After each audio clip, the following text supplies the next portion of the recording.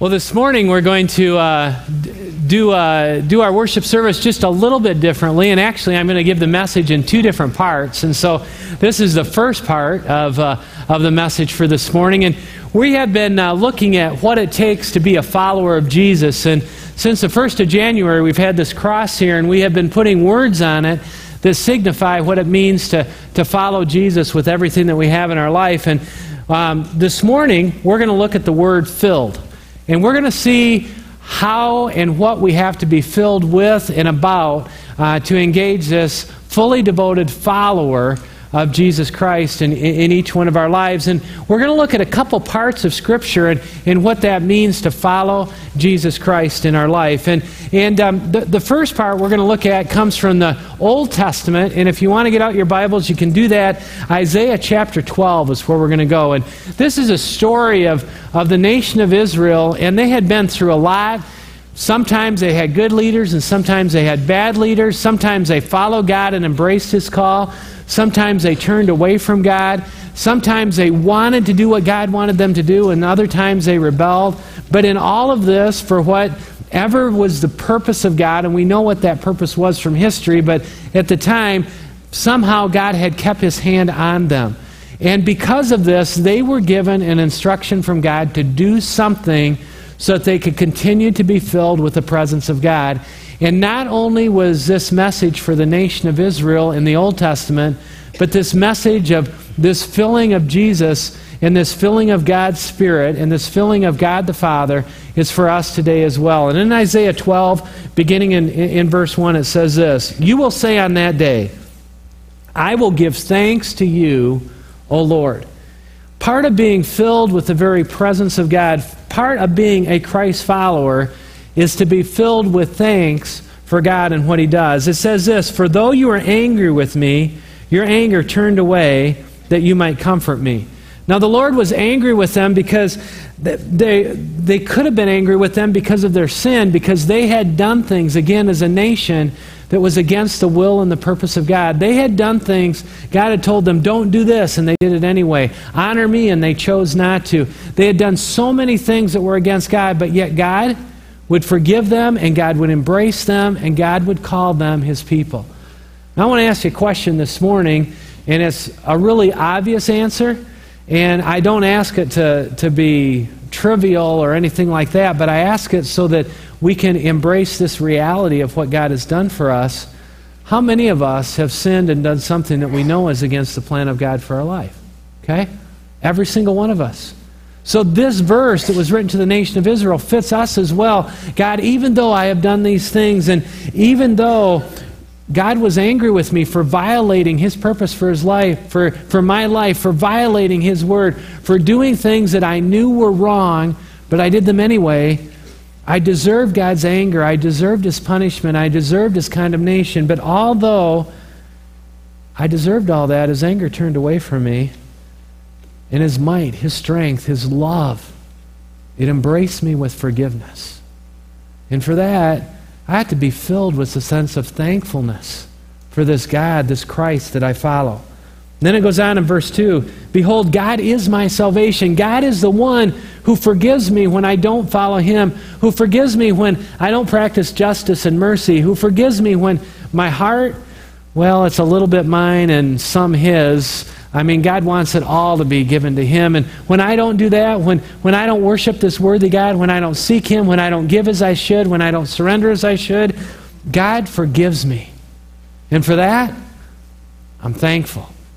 Then it goes on in verse 2, "I will trust you and not be afraid." You know, there's so many things in life that can cause us to be afraid, that can cause us to be uneasy. I mean, everything from key decisions that we have to make for the direction of our life, for key decisions for jobs and our security, for our families, for our health, for all kinds of things. There's so many things that can steal our contentment, can steal this sense of all is at right with the world and with God and my relationship. We can allow so many things to come in and steal our happiness and our contentment. But we say, you know what? When we trust in God, when we give Him that trust, we don't have to be afraid. Because the very presence of God, the very Son of God lives in us and lives in our heart. "For the Lord God is my strength, and He is my song. He has become my salvation. And then the next verse says, with joy you will draw water from the well of salvation. And you will say in that day, give thanks to the Lord, call upon His name, make known His deeds among the people, and proclaim that His name is exalted. You see, this passage of Scripture points to the fact that we need to praise God for who He is and what He has done. God has offered us forgiveness. God has offered us contentment. God has offered us a sense of trust and a sense of security, even when the world around us may be blowing apart. God has offered us so much spiritually, and we as His people not only need to be filled with the very presence of God so our lives can be lived differently, but we need to be filled with people who are full of the praises to our awesome God, who has accepted us and who has loved us. Now, on your pews, you have some 3x5 cards, and hopefully you've got enough for everybody. I want you to grab one of those cards, and if you don't have enough in your pew, if more of you have crammed in a pew than you have cards, just find a pew where there's some empty cards and grab a card. Everybody needs a card, and then everyone needs something to write with. If you don't have a writing utensil, just stick your hand up, and the ushers will come by and make sure that you've got a pencil. So there's a whole bunch down here in front. Our little pew racks where the pencils go, people have broken off pencils in there and we can't get them in anymore, so we're just going to pass out the pencils. So, and as they're passing those out, I'm going to give you the instructions of what I want you to do on one side of the card. On one side of your card, we have just read, there's some more here in the center, guys, right down front. We have just read about the faithfulness and the goodness of God spiritually. And on the side of the card, whatever side of the card you have up, I want you to thank God. Now, you're not going to turn these in, okay? I want to make that clear. You're not going to give them to anybody else. This is for you to write down. I want you to thank God for things that God has done in your life spiritually. Forgiveness. You may want to thank God for His presence. You may want to thank God for His loving you. You want to maybe thank God for His guidance. You want to thank God for something spiritually that He has given you in your heart and in your life, and give Him praise, because as Christ followers, we're filled with that kind of praise for our awesome God. So I'm going to give you a couple minutes, and I'd like you to write those things on your card as Mike plays, okay?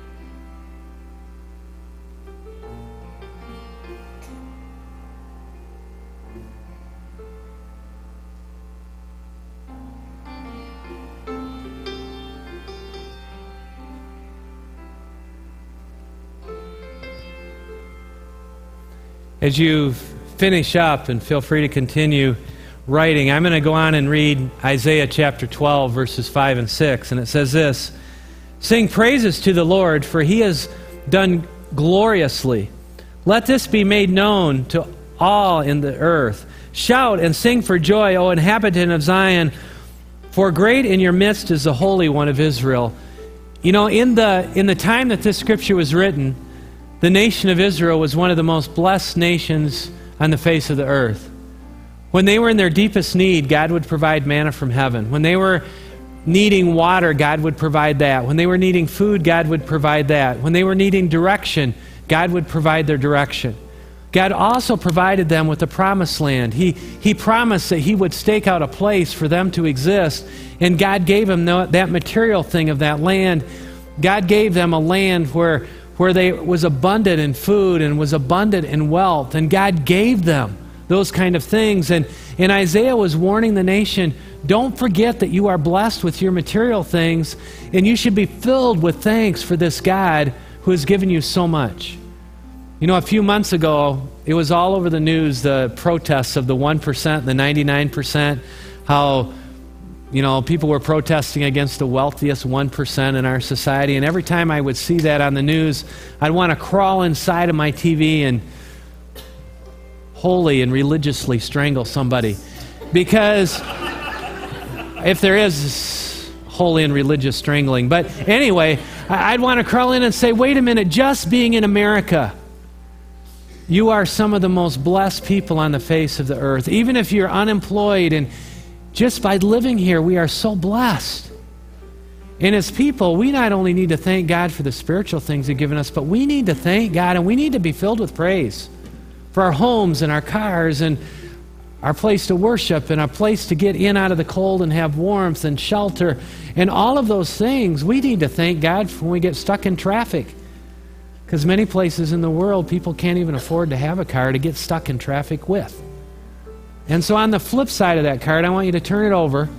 On the back of that card, I want you to just write the material things that you have, that you just want to be filled. God, thank you for my car. Thank you for my house.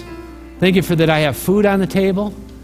Thank you, God, for all of this stuff that I don't take time to thank you for. But boy, I've got to thank you. I've got to be filled with this thanks. Let's take a few minutes and write those thanks out to God.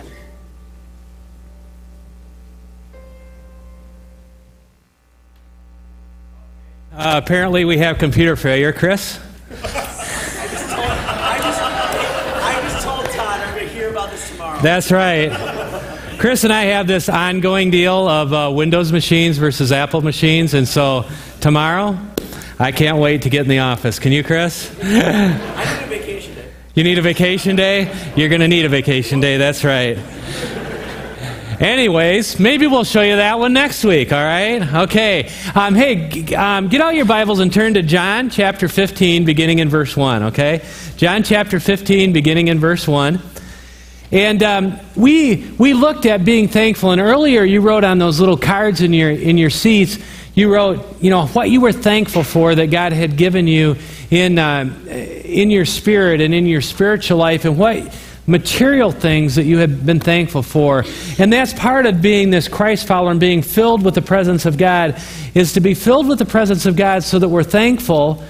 And that's, quite frankly, that feels good, and that's great to be thankful for God, and we should be thankful. Sometimes we forget to be thankful, and quite frankly, there isn't any place in the body of Christ for grumpy Christians, because we should be filled with praise and thanks for what God does in our hearts and our lives. But you know what? That's only part of the filling that God wants to bring into our life. He wants us to be filled with Him so that we can do something with our life and so that we can serve Him. And so now we go to the New Testament and we discover another part of this filling of God. And it's a familiar passage that's really deep in meaning. John chapter 15, beginning in verse 1. I am the true vine, and my Father is the vine dresser. Now, this was written into an audience that were very steeped and very knowledgeable about the agricultural community. And maybe we're not as knowledgeable about that community as this was given. So kind of let me walk you through this process.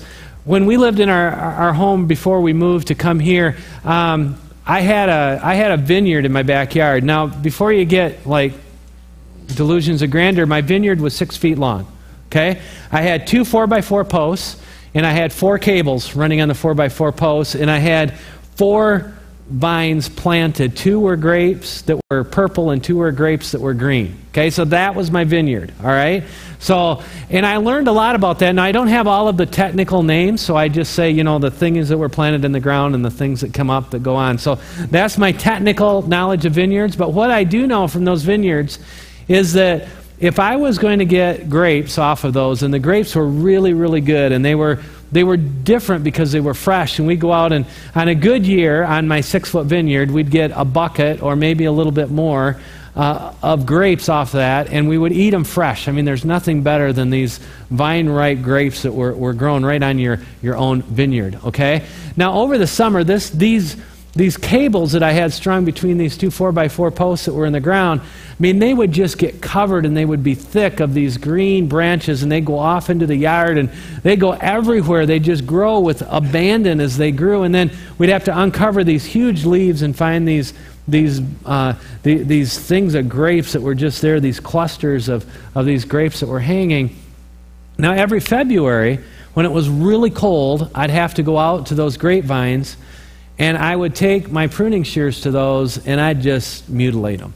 I mean, I'd take 85, 90% of all of the vines that were on that, and I'd whack them all off. So all we had was literally the 4 stalks that were coming up and maybe 1 branch that was going on each one of the wires on my vineyard, okay? And that's all I'd have, and everything else would be gone. I'd cut it up, put it in a bag, or I'd burn it or take it out to the trash, and I'd just get rid of it because I had to cut it down so that the next year they would produce. If I didn't do that, and I just left all those stranglings, the plant would put all of its energy into reaching out to all of these different branches that were around, and it would produce big leaves, but it wouldn't produce any fruit. So literally, it had to be cut and it had to be pruned in order for fruit to be produced. And just because it had produced fruit in the past didn't mean it would produce fruit in the future unless it was trimmed. And so the people that John was talking to, they understood this. They knew it. They lived it. But we don't know it and we don't live it like the people did that live in an agricultural society. So that's the setting. I am the true vine and my Father is the vine dresser. Every branch in me that does not bear fruit, he takes away. Well, that's pretty strong language. Every part of me, I'm so filled with this Jesus, I'm so filled as a Christ follower, that there are parts of me that Jesus is going to come in and prune out and take away and get out of me. And every branch that does bear fruit, he's going to leave alone, right? No, that's not what it says. It says every branch that does bear fruit, he prunes. For what reason? So it'll bear more fruit. Already you are clean because of the word that I have spoken to you. So he's telling his listeners, you're clean on the inside. You're filled with this Jesus on the inside, and you're part of this vine. You've been grafted in to this family of Christ. Jesus is the vine, and you are the branches, but the Father is going to come, and he's going to prune us. He's going to change us. He's going to make us. And then it says in verse 4, abide in me, and I in you. Now, this word abide means that I live in Christ. I mean, my life is centered around Christ. I mean, many times we can get our life centered around other things, and many times we can get our focus off, and we have to come back to Christ and ask for forgiveness and get re-centered to our center equilibrium, our center focus. But he says we need to be active. This filling thing isn't a one-time deal that happens in our life, and the Christ Spirit comes and fills us one time, but it's an ongoing activity that every day we say, God, fill me. And God the Father, you have permission to trim me and prune me and change me so that I can bear fruit. In other words, you can't have a great experience spiritually one time in your life and say, I'm set. It's an ongoing daily experience and relationship with Jesus Christ. And then he continues, as a branch cannot bear fruit by itself. Now you may have all kinds of talents and all kinds of abilities, and you may be next to superhuman incredible. Okay? But you can't bear fruit for Jesus on your own. You've got to have this filling, you've got to have this abiding of God the Father in you, pruning you and making you what he wants you to be. Because he continues, unless it abides in the vine, neither can you unless you abide in me. And then Jesus clearly says, so we understand, this is what I like about John. I like John's writing because he gives us an illustration and then he says, okay, this is what I mean. And you don't have to be a biblical scholar to understand this. You just have to read it. And John says that Jesus says, I am the vine, and you are the branches. Whoever abides in me, and I in him, whoever lives in me, and I live in him, it is he that bears much fruit. For apart from me, you can do nothing. Now, what does this word fruit mean? Well, this word fruit, the same word fruit, is used in many different contexts. It's used in spiritual contexts. It's used in numerical context. It's used in reaching out and winning people to Christ context. If you say, what does a fruit mean? Does it mean that I grow spiritually? The answer is yes. This fruit, does it mean that I grow in relationship to other Christians? The answer is yes. This fruit, does it mean that I go out and I tell others who don't know about Jesus? The answer is yes. So any connotation that you can think about fruit, the answer is yes and more. And it all comes back to this filling. When God fills us, we're filled with this fruit. We're filled with this fruit that we encourage those that are in the body. We love those that are in the body. We pray for those that are in the body of Christ. We submit ourselves to Jesus. We are filled with the very presence of Jesus. The Father prunes us and He designs us so that we can go outside of the body and bear fruit in our community, in our world, and we are used to tell people about Jesus. Yes, none of those are excluded from the Christian life, but all of those things are expected of the Christian. Jesus is the vine, and we are the branches. Let me explain this kind of from a personal story. Now, you've heard some of this story before.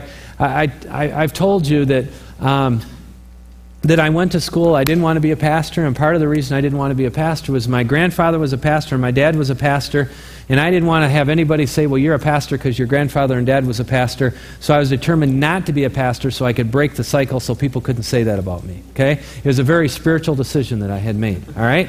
And so I went to University of Michigan, and, I had the job, I committed to the job, and God called me, and I quit the job, and I went to seminary, and I got into seminary. Now, this is a part of the story that I haven't told you. I got into seminary, and I quickly learned that I was a fish out of water at seminary.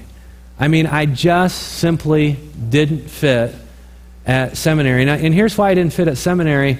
At that time, the other guys, and I'm not being sexist here, but I'm really old, and when I went to seminary, there's like 3 women and 997 men, okay? And so that's how it was. Now today, it's not that way at all, and that's good, and that's the way it should be, but back in, my day, okay, that's how it was, all right? And so I went to seminary, and people would talk about, where did you go to school? And people would say, I went to Spring Arbor College, which is a Free Methodist college, or I went to Asbury College, which is a United Methodist college, or I went here, or I went there. They all went to Christian colleges. They all had, I studied youth ministry, or I studied pastoral ministry, and then they'd turn to me and say, where did you go to school? I'd say, well, I went to University of Michigan. And then they kind of pause, and they'd say, oh. Like, I was a second-class Christian because I didn't go to a Christian school. I went to a secular university, so somehow I didn't measure up or something like that, And then they say, well, what did you study? Thinking that I'd say ancient literature or, because you can study biblical things even at a secular institution. And I said administration. And then they just said, oh. Okay, and so I was okay, so you're here. So then I got in my classes, and in my classes, I don't know, I was just different. It probably explains a lot of things. Now you're saying, okay, now we understand him. Now we know why he's a little different, okay? And so I was just a little different because at that time it was before computers, and we filed all of our papers in milk crates, okay? And we'd carry milk crates back and forth to classes with us. And one of the things that we had to create in our milk crate, okay, was liturgy. Now, liturgy is forms of worship, okay? We do some liturgy when we take communion. I have certain things that I read. You say the Lord's Prayer, then I say some things, and we go back and forth. Liturgy is like a formal style of worship. And these guys were all into their milk crate with their liturgy. And I'm in class saying, why do we have to do this? Because liturgy isn't going to reach anybody for Jesus.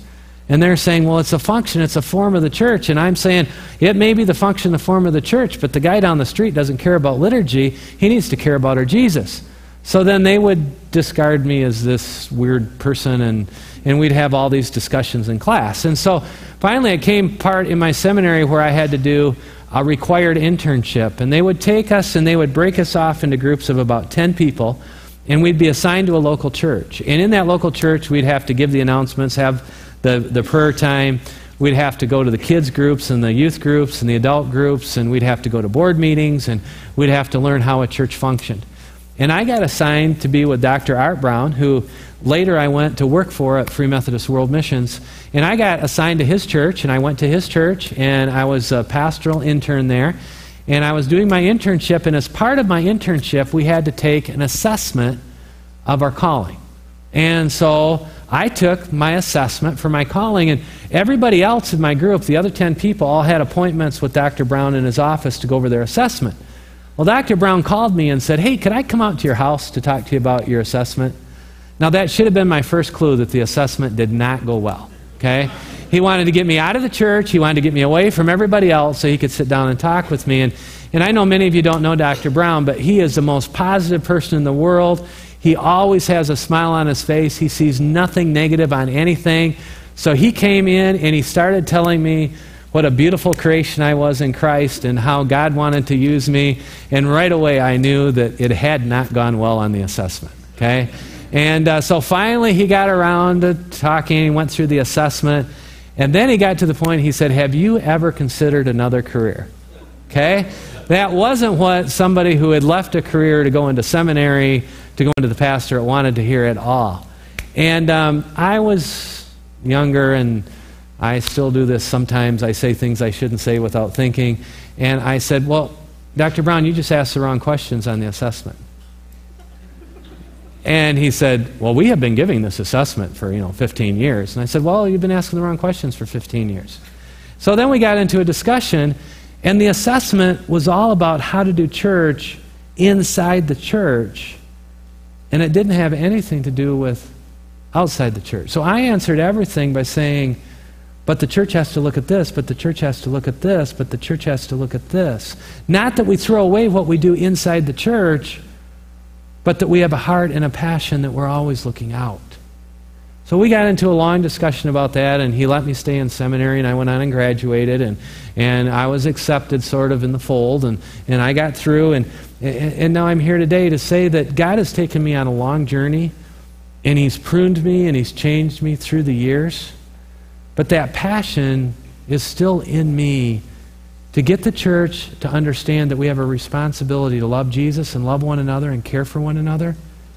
But then we have this responsibility to be this vine that's been put right into the vine of Jesus. And we have this responsibility to grow out and outside of ourselves in order that we bear fruit. And I mean, that's just, I don't know, that's just how God has made me as a person. Maybe I don't know if there's such thing as genetics that play a role in this. I don't know. My grandfather did some things that he probably was a little bit different for his time. And my dad, who some of the older people in the church know, he's been a pastor and our leader in our denomination for a long time. He actually pushed the envelope too. He tells me the story of in the 40s when you couldn't have any instruments in the church. And pianos were of the devil and everything, so you could have nothing. You had to sing a cappella, okay? And he lived in a church where the parsonage was like this far away from the church. I mean, the church building, and then the parsonage was literally built right next to it. And all that there was in was just like a foot between the two buildings. He would open up the windows in the church on Sunday, and then open up the windows in their parsonage in their home on Sundays. And my mother would go over and play the piano in her house, and then the people in the church would hear the music, and that was okay because the piano wasn't in the church, it was in the house. So they could sing the music in the church while listening to the piano while it was over in the house, okay? And so, I mean, I don't know, maybe I get it from my dad. I'll blame him anyway, okay? But through that whole process, God has just given me a passion to look at this passage of Scripture a little differently and say, you know, if Jesus wants us to be fruit, yes, He wants us to be filled with Him. Yes, He wants us to bear fruit in our spiritual lives. Yes, He wants us to abide in Him. Yes, He wants us to be committed to each other. Yes, He wants us to love each other and support each other and care for each other. But if all we do is care for each other, then John 15 doesn't happen. We have to reach out and reach our vine outside of the vineyard and grow fruit where no fruit has been grown before. And God calls us to be that light into our world and that light into our local community. You know, I got in the pastorate 25 plus years ago. In my generation, and I hate talking this way because it means that I'm old. Okay, I always thought of myself as a young guy, but I realize I'm not. Okay, in my generation, we were part of the church because our parents were part of the church.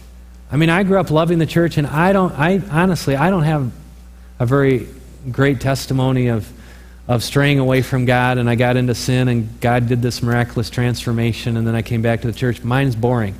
I grew up in the church. I loved the church at an early age. I loved Jesus. At 12, I realized I needed to personally ask Him to forgive my sins. I did that. I've always been in the church. I've always wanted to be in the church. I've never wanted to go away from the church, and I've never wanted to do anything that God didn't want me to do. Pretty boring, okay? But in all of that, I've noticed something. I've noticed that today, generations aren't like my generation was anymore. Stuff is changing. And it means that I have to be challenged in my life to be the vine that Jesus calls me to be in John chapter 15. Let me give you some statistics about my kids' generation, okay? This is just one generation removed from my generation, who everybody I grew up with is still in church because their parents were in church, and that's what you do. You stay connected with Jesus. But this is my kids' generation. And now I'm getting older because there's even a generation below my kids because my kids' friends are having babies, and now there's another generation under them. But this is what my kids' generation say about the church, okay? And we need to understand this, okay? Churches are overprotective and just interested in telling me what not to do. 6.3 people out of 10 say that. Now, I don't know how you get 6.3 people, because you can't divide up people that way, but that's the average of the survey. And these are the latest results from the Barna organization, okay? Christianity is shallow, not relevant, and the Bible is not taught, 78%. Actually, my kids' generation, they want to hear what the Bible says, but sometimes we're afraid to preach the Bible and say, hey, this is what God's Word says. It's not that we say we're right and you're wrong. It says, hey, this is God's Word. God's Word says that we practice justice and mercy, and we do faith and deeds, and we sacrifice our heart, and we worship a worthy God, and we expect God to work, and we seek Him, and we give our resources, and we surrender, and we're active. That's what God's Word says. And we know that the younger generations, they want to know what God's Word says, but they don't want us to be shallow about our faith. In other words, I think sometimes I see a disconnect. They see us preaching and saying, this is what God's Word says, but they don't see my generation doing what God's Word says. Okay? Let's go on to the next one. They actually say God seems missing from the church. 20% of them say they go to church and they don't see God. Okay? 60% of this age group that grew up in the church no longer are in the church later. I skipped a couple, didn't I, Gail? Sorry. My sexual mistakes are judged, 67%. This group has a lot of things in their life that they have done sexually. And my generation and generations before me did too. We just didn't talk about it. Now they talk about them. And they come into the church with those scars.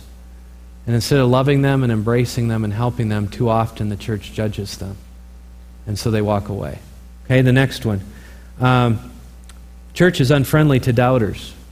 87%. Somebody comes in, that's why I wanted to see the video that didn't work. Somebody comes in and they look differently or they act differently. And my generation tends to immediately judge them. Where Jesus said, love them as I have loved you. Okay? 60% of this age group that grew up in the church are no longer in the church as of 2012. 6 out of 10 of the generation of my kids who have graduated from high school and are now in college, 6 out of 10 are no longer in the church today. Okay? 43% of that group never attend church. Even when grandma gives them a guilt trip on Easter, they won't come to church. Okay? And regular participants in the local church are decreasing at an increasing rate every year. So in 2011, it was less than 60%. And then 2012, it was 60%. 2013, their predictions are it could approach 80%. So there's a disconnect. And if we look at that, man, we could get really depressed.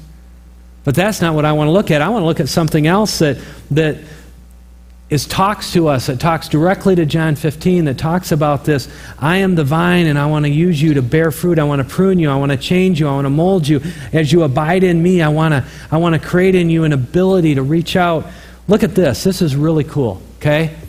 60% of all ages, okay? 18 to 30, 30 to 40, 40 to 50, 50 to 60, 60 to 70, 70 to 80. I mean, yeah, if you look at the statistics, it may be 58.1% and 62.3%, but right on that 60% who have left the church will return not only to the church, but they'll return to Jesus, and that's more important than the church. But they'll return to Jesus if they engage in a meaningful relationship with a family member or friend who loves Jesus. You know what that means? 6 out of 10 will come back to Jesus. If you and I abide in Christ and we say, Jesus, it's not me, it's not my ability, God. You work through me and help me establish a relationship with someone who's walked away from you. And Jesus, you abide in me. And as I abide in you and you abide in me, God, it's you that works and it's you that create the fruit. To me, that's incredibly exciting. That's incredibly hopeful. Not all is lost in the church. I think the local church is going to be the source of the revival that God has to bring to this world and to our nation. It's got to come. It's ironic that so many of this group leave the church and then they turn around and they plant a church. I mean, I quite haven't figured that out. Church is bad, so we'll create something that we think is bad and that whole deal. But it's because God's will and God's design is the church, and we're the church. And so God's design is us, to be the vine and the branches to bear fruit. Here's something else that I found fascinating, is that 18 to 30-year-olds are actually looking for a relationship with an older generation, with people who have shown a life of embracing Christ. And they actually desire a multi-generational group of Christ followers. That's incredibly exciting to me. It's incredibly encouraging, because that means even though I'm old, and even though there's 2 generations coming up behind me, and even though I've got a past that's so different, I have hope that maybe through allowing Christ to abide in me and my faithfulness and my love for Jesus, maybe God can use that to reach somebody that's very much different than I am. And so that's encouraging to me, and that gives me hope, and that gives me promise. I want to read you again John chapter 15, beginning in verse 3. Already you are clean because of the word that I have spoken to you. Abide in me, and I in you. As the branch cannot bear fruit by itself unless it abides in the vine, neither can you unless you abide in me. I am the vine, you are the branches. Whoever abides in me and I in him, he it is that bears much fruit. For apart from me, you can do nothing. Let's pray. Lord Jesus, we want to be filled with you. We want to be filled with your praises for what you've done spiritually in our lives. God, we want to give you praise for your acceptance. We want to give you praise, God, that you've held your anger back, and instead of giving us your anger, you've given us your Son Jesus, who shed his blood for our forgiveness. God, we want to thank you for your love. We want to thank you for your protection. We want to thank you for your encouragement. God, we want to thank you for our things. God, that's all part of being filled with your presence. And Lord, we want you to abide in us as we abide in you. And we want to be filled with your mission. We want to be filled with the mission of loving and supporting and encouraging those that are in God's family called the church. We want to be about the task of lifting one another up inside of the walls of the church, so that we're encouraged, so that we want to follow Jesus with our friends and our family that's called our church family. But God, we know that you have also called us to do beyond just our walls. You have called us to bear fruit in our culture. And Lord, there are people who have walked away from you who you still are working in their life. They may not even realize it. And it's your plan and it's your design that you abide in us, and through that, you working in us, you've designed us to intersect with them, and us to speak to them, and us to draw them back to you, God. We're your plan. And so, God, enable us to be pruned. Enable us to be changed. Enable us to be made like your Son Jesus, so that we can be used by God the Father.